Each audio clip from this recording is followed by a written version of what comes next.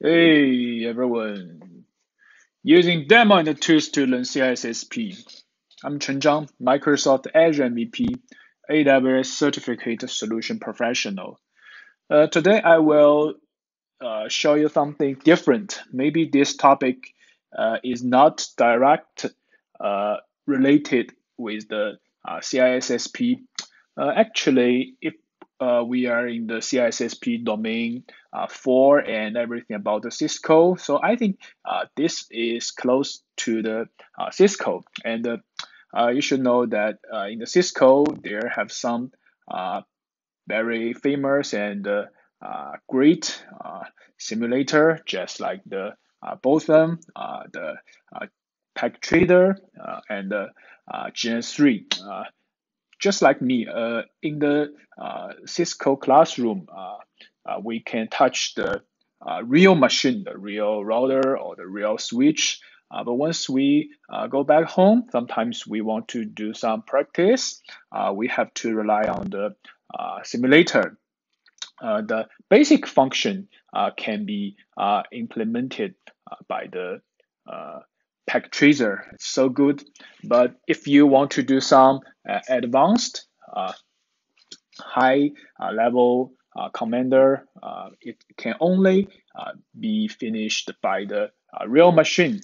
And actually, I think the GS3 is not the simulator because it can run in the real Cisco room, the real iOS, yeah, iOS 5 has been fire. Yeah.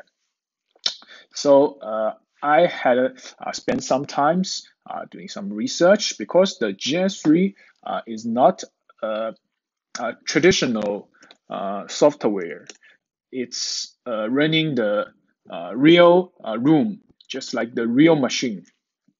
So a lot of tricky, and it always cost you the high resource if you want to run it on your no matter laptop or your physical server machine. And I prefer use the Azure because I'm Microsoft specialist and I have uh, been with the Azure for about the 10 years. So priority to I install the Azure and GNS machine. I checked some videos from YouTube. That's so good. Some videos show me how to uh, install the GS3 on Azure. But you can see all these videos were about 1 years before, which means it kindly out of date. Because also I want to stress that different people have different requirement. Just like if you just want to run a switch inside the GS3, it's okay. You can use the VPCS, the simulator PC. That's okay. But if you want to do something with the advanced function, if your network diagram is complex, so maybe you need to deep dive. And I can show you my usage. Okay.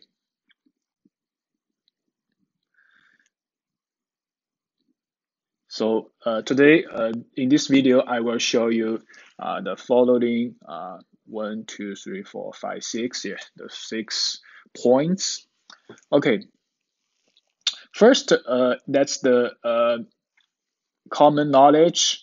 I can still remember maybe 5 or 6 years before, it's impossible, to list the Hyper-V inside the Azure platform because Azure all the VMs inside Azure based on the Hyper-V. So if you can running Hyper-V on Azure means it's listed.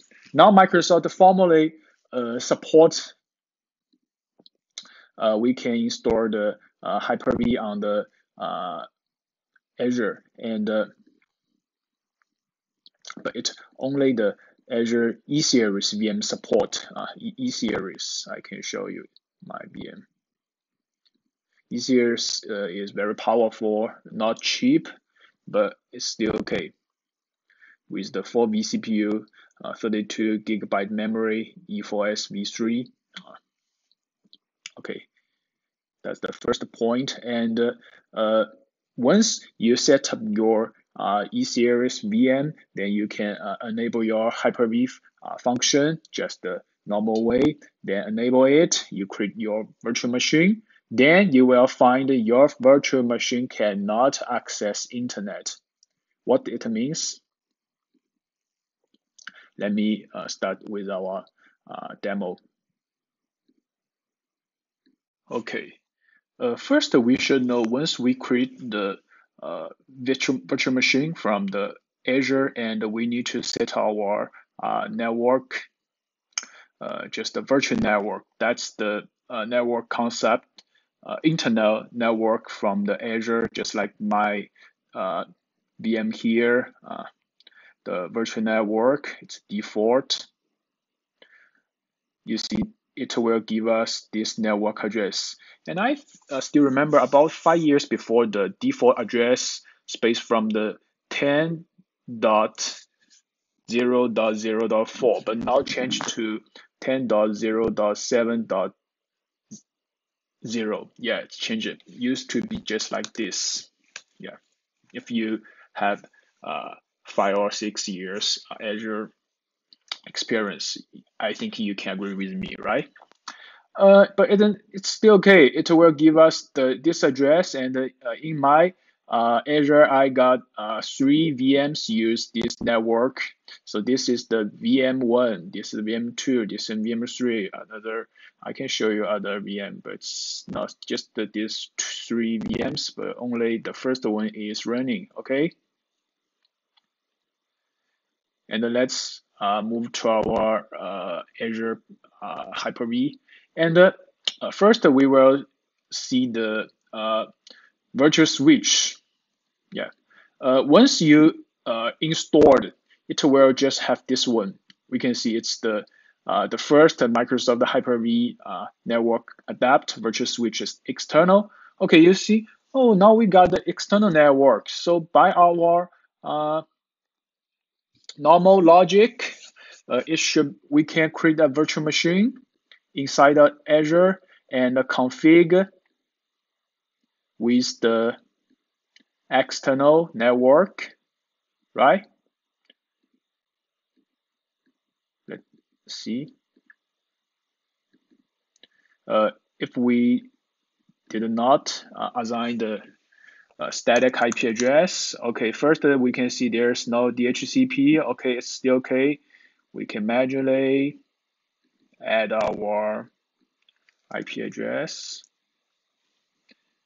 We can see we have already used 3, so I think we can start from the 8. Let me double check it.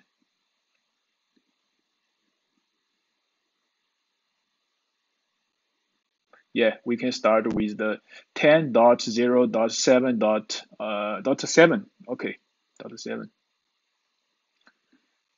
Okay, and 7.7 and 255.255.255.0. Gateway will be just we can refer our host gateway, which will be the .7.1, and we can actually align the DNS as our host. Okay, sorry. So 63.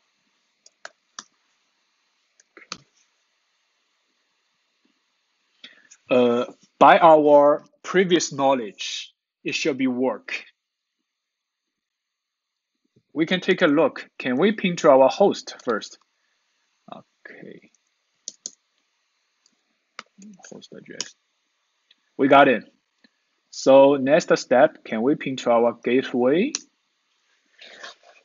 It seems not work, right?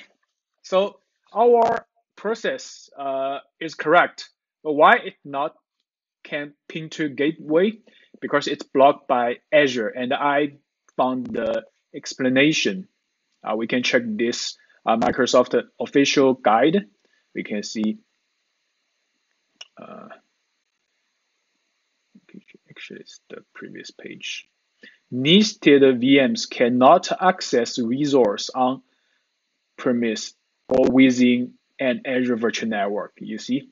So the only way to access the outside network or internet is set the nested VM through NAT. So we have to set our NAT network. Okay, let's try to set our NAT. Let's back to our virtual switch. But there is no NAT type, just only external, internal, and private, right? So it's very tricky. Also, we can refer this guide. Set up a NAT network.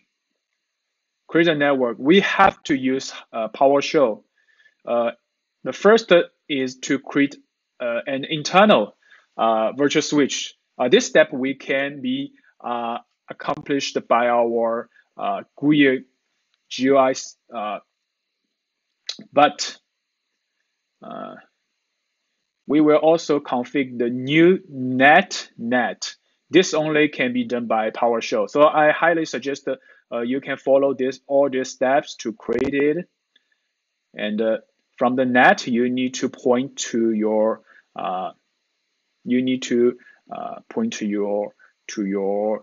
gateway. See, you need to point to your NAT gateway. Also, the NAT gateway will be your gateway for your host machine. So I have already created myself. It's this one, NAT switch. You can see from the GUI it shows the internal network, but actually it's the NAT network. We can use the PowerShell to show get switch. It's the NAT switch. Now we connect to our VM. We can configure the IP address, not use this one. We can give it the 1.2 and the gateway and configure the DNS. Okay, let's take a look.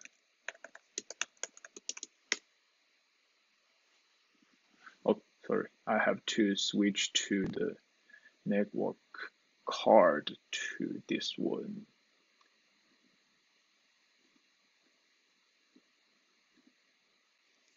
Once more. Okay, there you go. Now we can ping to Google, means our VM can access to the internet. Okay, so that's the first two steps to configure our Hyper-V. Let me pause our video recording.